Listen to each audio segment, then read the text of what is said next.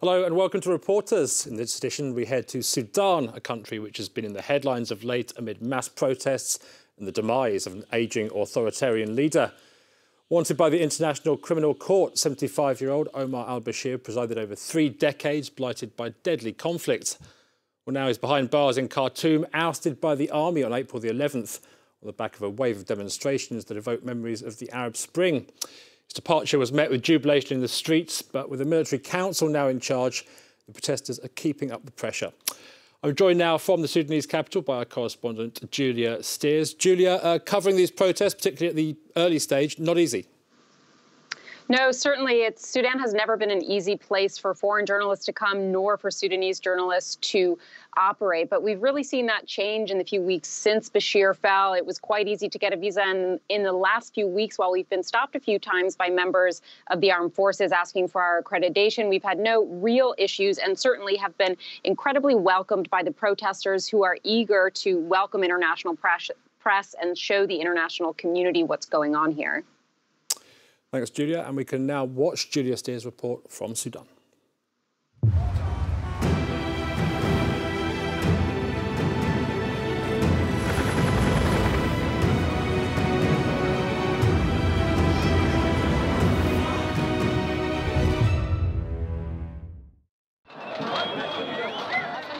On this night, tens of thousands of protesters gathered in front of the military headquarters in Khartoum. Their cell phones held up as torches of tribute in memory of fellow protesters killed during the uprising. They're waiting to hear from the Sudanese Professionals Association, one of the organizations leading the resistance. We first triumphed when President al-Bashir fell. That was our main demand, that he stepped down. But the road is still long because we have many grievances. We want a democratic country where justice and peace reign. Demonstrations must continue until everything we demand has been granted. Our protests show the diversity of Sudanese culture, but above all, our unity and our power. It's a distinctly peaceful movement, but they're brandishing the gallows as a symbol. Those who propped up al-Bashir's government for 3 decades must pay.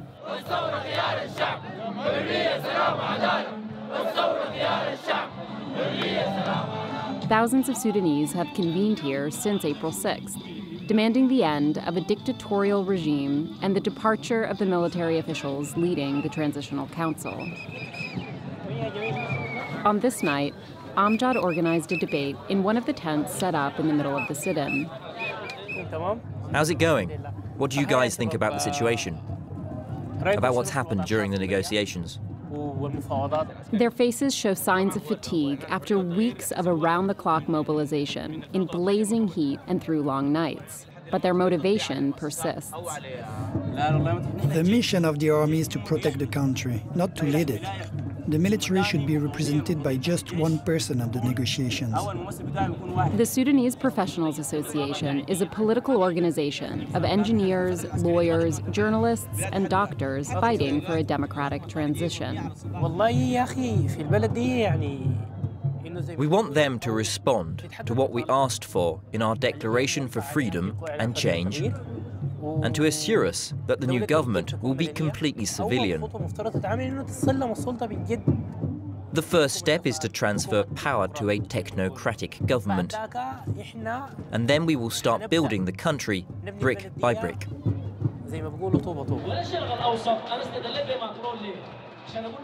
Every night, there remain thousands of people holding court outside the military headquarters.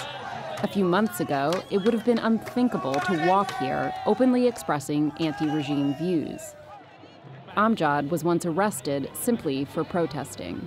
I was getting out of my car, walking into an office when members of the security forces approached me and threw me into their car.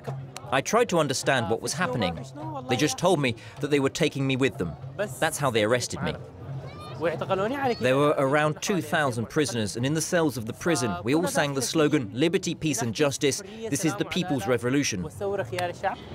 His stint in prison gave rise to a stronger desire to fight the regime in a more organized way. He joined the Professionals Association just a few steps away from here. Amjad is one of many behind the organization's work. Unlike al-Bashir's regime, there's no hierarchy here. All members are basically equal, except for when it comes to the meetings to decide the fate of the country. We don't really take part, but we are kept informed. We know almost everything that happens during the negotiations, such as what the problems are. While protesters spend the night in the streets, safeguarding their country's future, others are up at dawn to keep them well fed.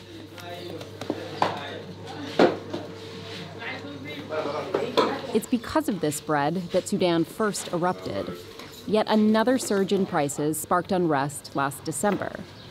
Anas has been a baker since he was a teenager, a job that holds a special place in Sudanese culture. It's my work, it's what I do to make a living, and I love my job.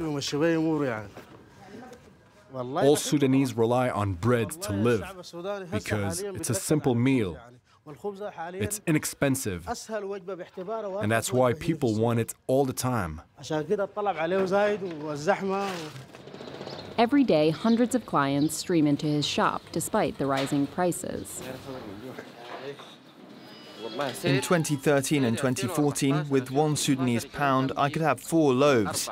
In 2015, for £1 it was 3 loaves. And in 2018, it's £1 for 1 loaf. The situation is terrible. If the people take to the streets, it's a big problem for the economy. We went out to demonstrate to express our anger. Here, the economic situation is really bad. Anas doesn't make money off rising bread prices. He claims the increase just covers the cost of flour. The price of flour is linked to the exchange rate between the pound and the dollar. If the value of the pound goes down, then prices rise. If you had come 15 days before the fall of Bashir, you would not have found so many bags here. We managed to get them as soon as he was not in power anymore. When it comes to flour, the state blocked distribution and rationed bakers. But now, Anas has enough, so he's decided to help the protesters. His most recent batch will go to them. Since the beginning of the sit-in, bakers have backed the revolution. There are many like Anas who support those demonstrating day in and day out. We want to thank all those who participate in these demonstrations. They are the heroes of Sudan, just like the martyrs. They are the spirit of this revolution. The crowd rushes around him to get their bread. We support their effort. We bring our bread here for free, not just once or twice, but very often. Good quality bread in large quantities. The bread that's distributed to the crowd is much more than just food. It's now become a symbol of al-Bashir's demise. A student from the city of Atabara had falafels but no bread to make a sandwich. He started yelling, "This revolution is one of bread."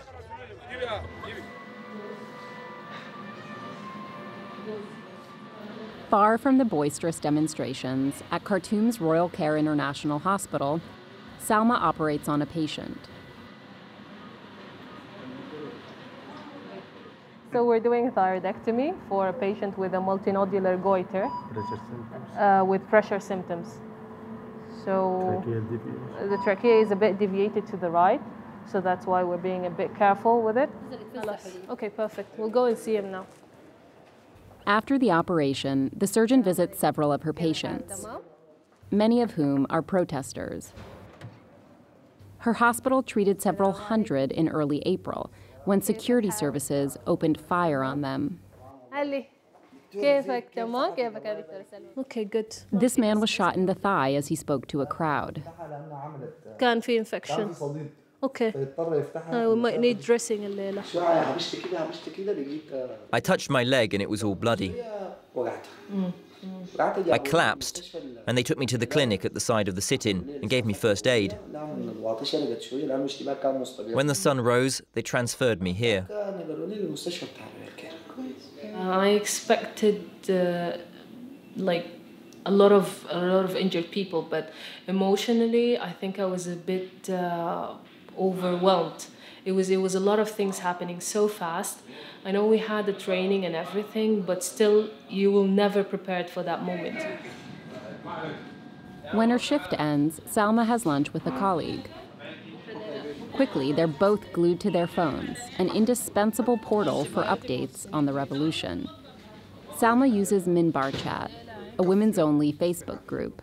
This group was mainly about gossips for girls, but when the revolution happened, they kind of used it to send a message, to get to the heads or figures of the old regime. And some people are presenting facts. The young women in the group distribute the names and photos of security agents in order to prevent the arrests of protesters. The one that's been hiding among us, who you think is your neighbor or your friend, and you don't actually know what he does for a living, and then they show you their history, their work papers, everything, and they put a picture next to it, and they'd be like, take care, he works with the security forces. In the afternoon, both of them head out for the demonstration. They bring medicine and donations from the hospital to the sit-in first aid centers.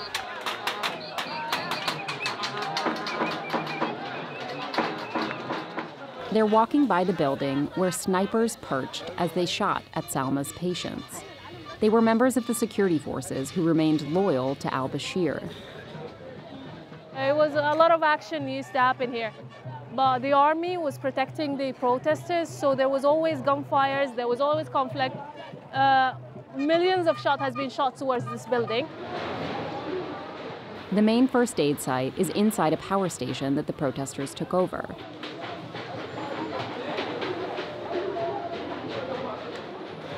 On the walls, they count the days spent here, and they post the names of the doctors killed during the crackdown. The pharmacy stock is kept next to the fuses. There's no space left empty.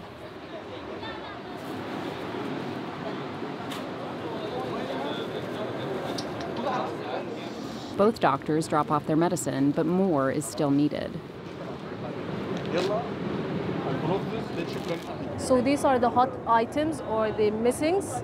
So we're trying to donate some of it. We just brought some. And now I just spread the words for my friends who are pharmacists so they can help us bring some today and the days after. Before leaving, Salma wants to check out the number of protesters. The sit-in still draws thousands of people every day, and she's proud to have contributed to the movement. That's the overwhelming feeling, being proud of being Sudanese first, being proud to be a woman, because Sudan has always been a leading country since the 50s, since the 60s, before this 30 years regime that led us all the way back and behind everybody else. So I hope by the end of this revolution, by the end of this regime, we'll be somewhere that we all hope to be. We'll be prosper, we'll be free, just and equal. Dreams of change are shared by those from all walks of life here. They hope to turn the page of a military dictatorship and to be able to write a new chapter in their history.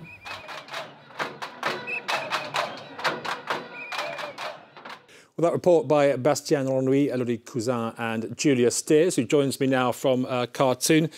Julia, we saw a lot of scenes of jubilation during these protests, but that's only part of the story. There was also violence in the early stages. Certainly, before Bashir fell and the protesters were out there for months experiencing an extreme level of violence and overuse of force on the part of the security forces who were shooting with live ammunition. They imprisoned hundreds, if not thousands, of protesters. And we can hear now from one of the doctors featured in the piece about just how intense that level of violence was. Definitely a gunshot to the chest for me is to kill.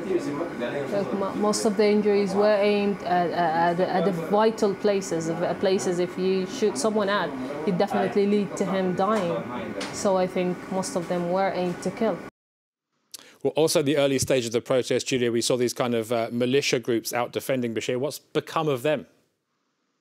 Certainly, Bashir really worked particularly hard at developing the security forces and also developing separate and deeply entrenched parts of the security forces. So those included the NISS, that's the intelligence agency that is still out there in Khartoum and elsewhere in the country, and the RSF, that's the Rapid Support Forces, which are still deployed in the streets of Khartoum as well. And some of the leaders of those agencies are actually sitting on the Military Transitional Council that for now is leading the country. That said, there's an extremely different tone on the streets than there was from the security forces during the protests before Bashir fell. So the army is out there. This RSF paramilitary group is indeed still out there. They're heavily armed, but for now they're allowing the sit-in to continue to take place, and they're not using the level of force or really any force against the protesters for the time being. Comparisons have obviously been made with the Arab Spring. What can the protesters do to make sure this doesn't turn into a repeat of Egypt, for example? Certainly, the protesters are keenly aware of that possibility, particularly because it's the military that is still in control at the moment, and also because this is a country that has a huge faction of Islamists who would like to be at the seat of power as well. So that's one of the reasons that they're remaining in the streets throughout these negotiations. They don't want it to turn into sort of endless negotiations with the military, during which time the military is able to consolidate power and to remain in power, as we've seen in other countries in the region. So that's why they've said that even though Bashir has fallen, it's important for them to continue protesting, to continue to stay at the sit-in in front of the military headquarters in order to force them to hand over power to a civilian-led government. Julia Steers in Khartoum, thanks ever so much for joining us. Thank you for watching this episode of Reporters. Do join us again soon.